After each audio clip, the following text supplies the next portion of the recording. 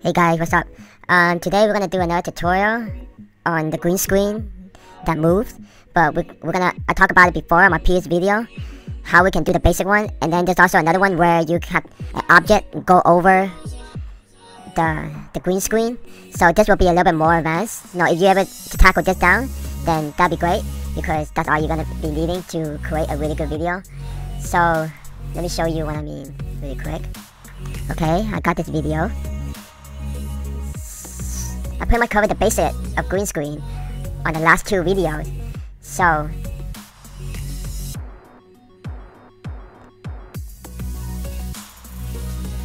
in case you missed it, you can go back to the two video and watch it before you watch this video. The most basic one is pretty much just sit still. It doesn't move and nothing is passing through the point. Well, instead of motion tracking the green screen area, people can track around the side. But on this video, it seemed like there's not much you can use to track. I remember watching this video like maybe 2-3 years ago. I tried to find this video again. I couldn't. They did a tutorial on this.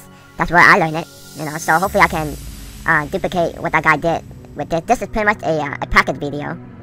As you can see here, it passed through. Typically, we will probably put a tracking mark right here on each corner. But because when you put a marking here, this happened to pass through, so it'll be a little bit, more challenging to do. So with this video, okay, and let's just say here, I'll make it more simple. You don't have to do such a complicated. Like a previous video, we want to make sure we know. We're gonna do a basic one. We're not gonna put a video. We could put a video here, but I'm gonna put a picture here to generate an idea. Okay, to get this video, you can get this video at right here, HollywoodCameraWork.com or so. This is the one. Okay, get it here. You can use it to practice. Okay, now we're gonna track this video like we were doing on the previous one. Alright, so let's set this to previous and 35 and like 85. That's just my preference. You can, So I have this ready. Alright, now this time, I talked about it before in the previous video. We'll be using this both here and this here. Alright, so keep in mind of my mouse, I'll be scrolling over here left and right. Okay, so let's start by adding a mark. Okay, Control, left click. Let's see what's going in. Oops, like that. Going in. Alright, Control. Click right there. Okay. And let's test that out and see how it goes. It look okay. Okay. Now let's go back. And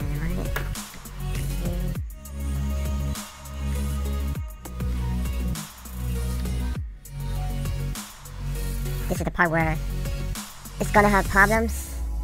So okay, let's check it. You see? This one jumped, this one went off, this one went off. So let's go back.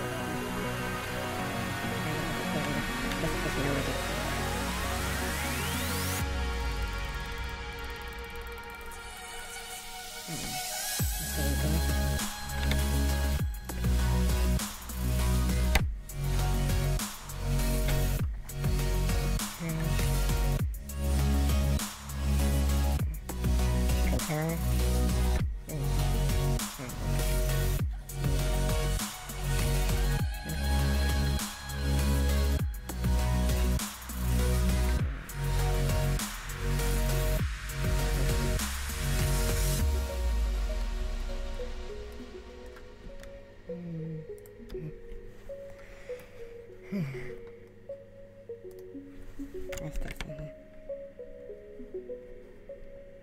Okay.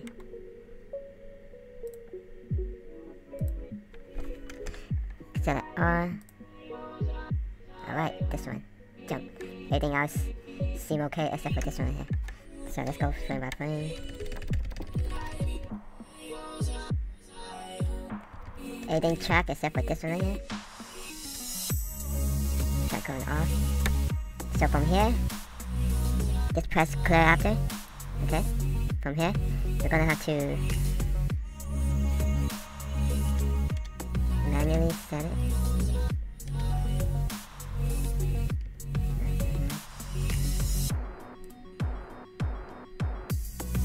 That's gonna go on. So let's go back to frame. Press clear after, and then click on this. You press double G. Okay, press double G. You press G, and then you press G again. So you can offset it. If you press G once, it will remove the original spot. But when you press G 2 times, G, as in girl, G, and you're able to offset this. So let's just put it like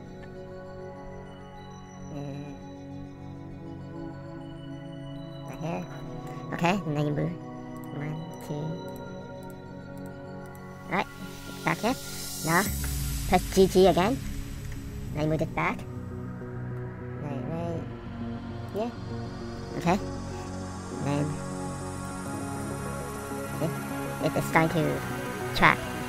Okay, keep going. This one is off. And keep going until it comes.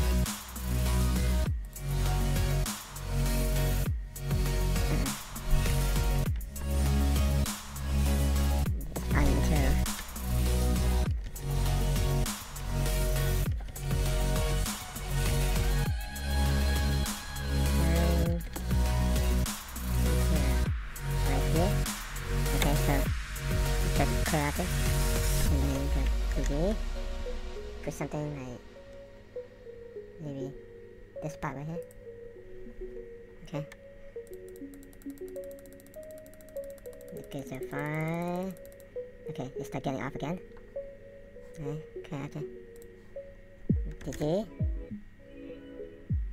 Try this spot right here. Let's go. Okay, look it. Alright, it's just really off the grid. Okay, so let's check everything else.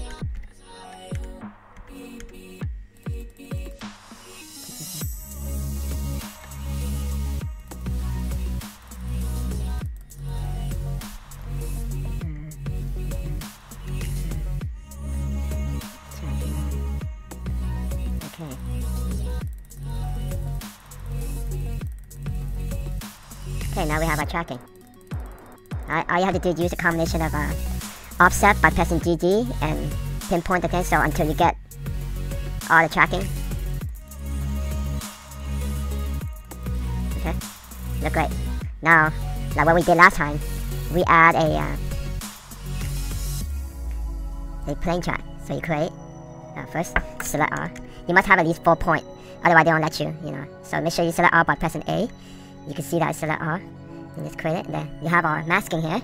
So just move it to the screen at frame 1. And what we did before. Okay, now we have a mask. Let's name it. Let's call it screen. Okay, so you notice the hand gonna pass through here. So on the next step we're gonna do is to make sure we create another type of mask. We're gonna, just like how we did on Blender VSE, how we did a moving object over a green screen and then we put a video behind the green screen. We need to create a black and white, mask. So we need the screen to be black because that's what we don't want to see, and we want the hand to be white. That way this can be transparent over the green screen. Make sense? So far? So far you follow? Okay, so far we got the tracking. Alright, now let's do the green screen. Okay, let's head over to the compositing. Okay, go here. I'm on cycling render, like what I did before. Compositing. Let's just add a timeline here.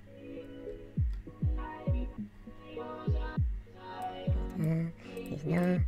Okay, get rid of this. Put this over here. Alright, let's add a movie clip. Okay, our movie clip was tap green screen. Okay, that's what we have here. And then now let's add our image right here. And then let's open a random one.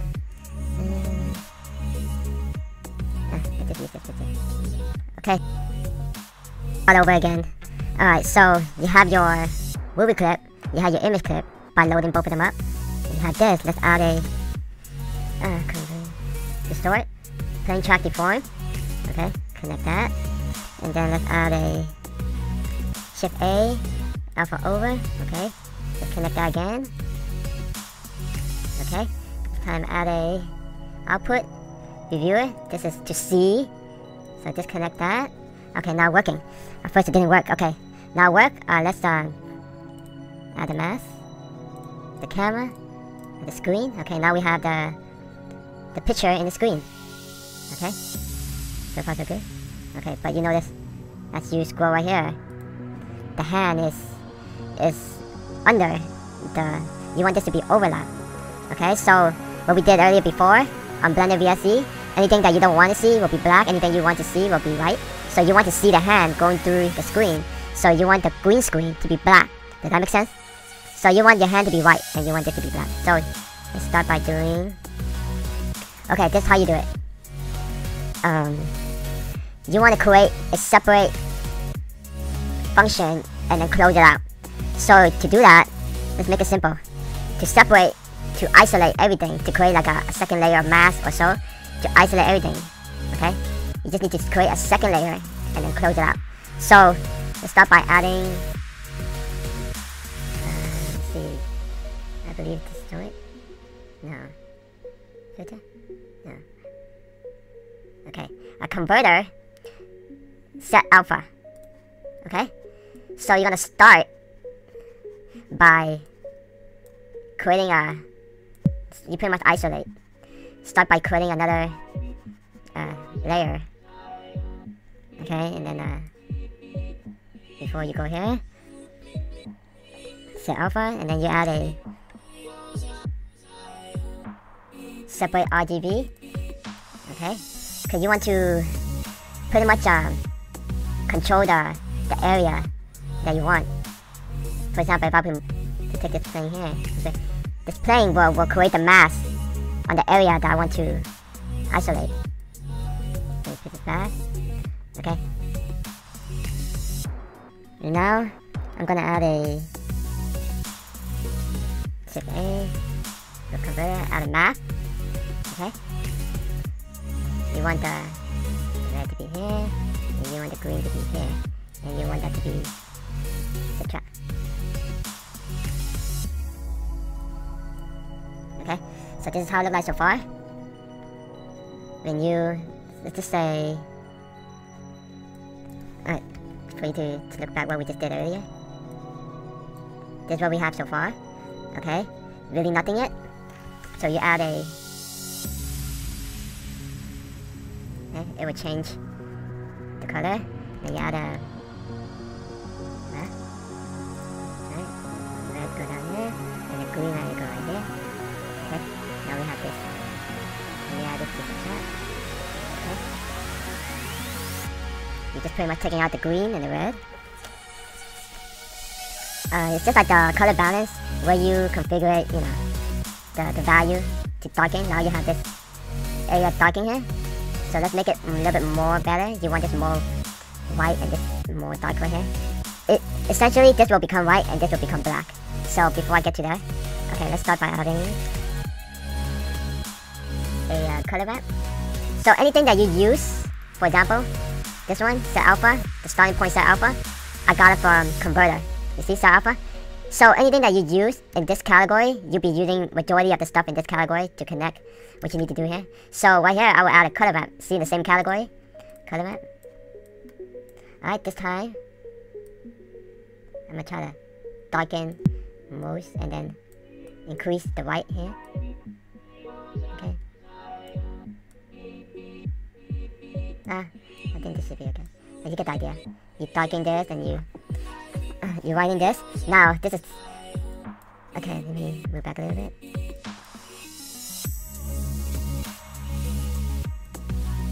Okay, now.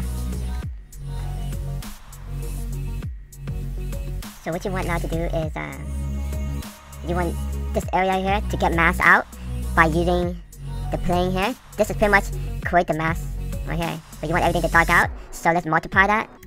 So you add a mask, okay? Go multiply, and then you bring the mask, put it here. See, now you pretty much isolate everything, okay? But you see, remember what we said before? Anything black, we can't see. Anything white, we can see. But this is not what I want. I want the green to be black, and I want everything else to be white. So, to do that, let's add color, invert. Okay. See, now it's switch. Right here, you can work a little better.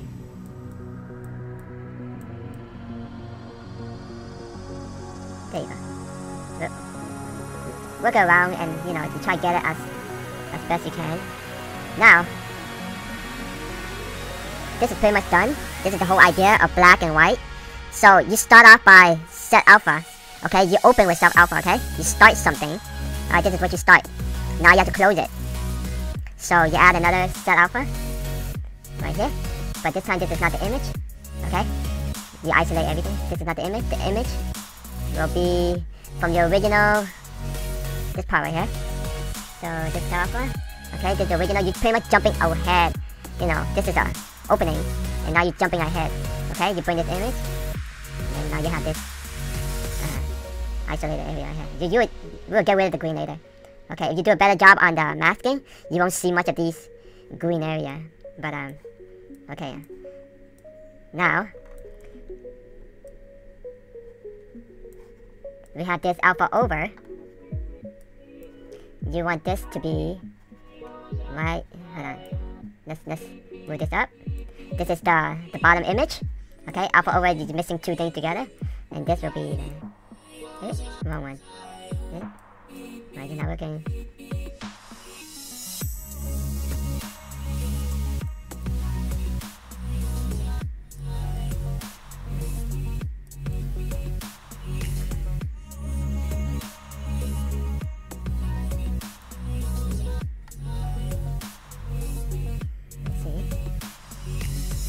Okay.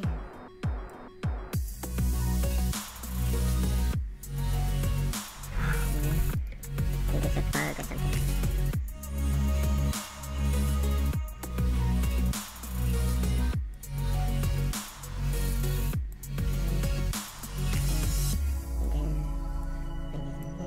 There you go. Huh. Strange. But anyway, this is how it's supposed to be. Okay, now let's work on the green area. So this is the direct color of everything here. Okay, now just need to refresh it. Now you notice when I scroll through, this hand is actually just, you know, it's over the green screen.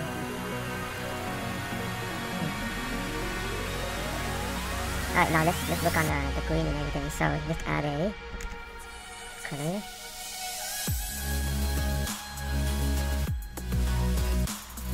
Put up here, the top one. Put that one. Okay, let's bring down the. Alright, look a little better.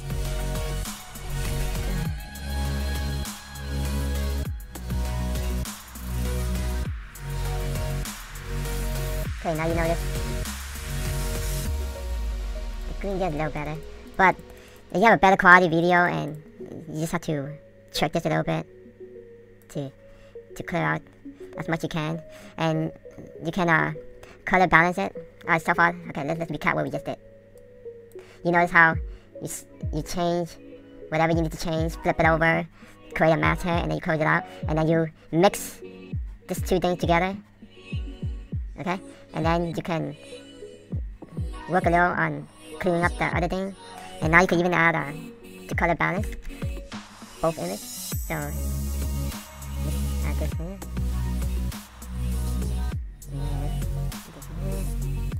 Okay. duplicate it and put one here. Change, try to match everything by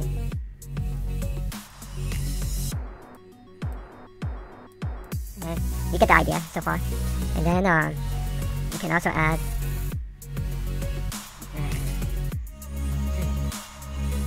a filter. You can add a say for here. So you can add sharpen or soften. You can sharpen the video. 5 or maybe 2. You can just add a little sharpness to it. You can also do those, you know, just duplicate it. You can also add like soften,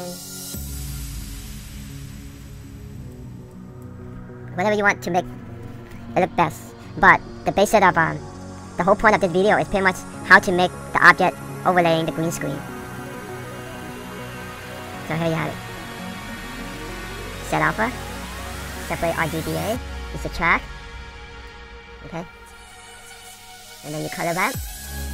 You try to like get as dark as white as you can, and then you combine these two together, clear out everything and isolate just the area that you wanted it, okay?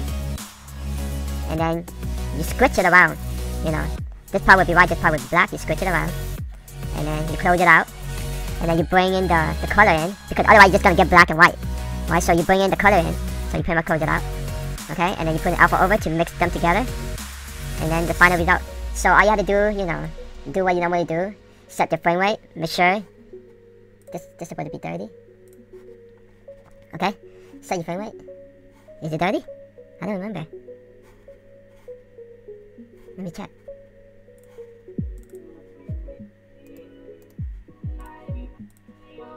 Actually 29 frames per second. Okay, let's go back. 29, okay. Okay, set this. I'm gonna call this sample laptop. Okay. Again, I'm using the old version. You guys probably have the new version by now. And encoding, okay, everything. The start frame and the end frame. Alright, yeah, 32, okay. Okay, let me just render it out and see how it looks.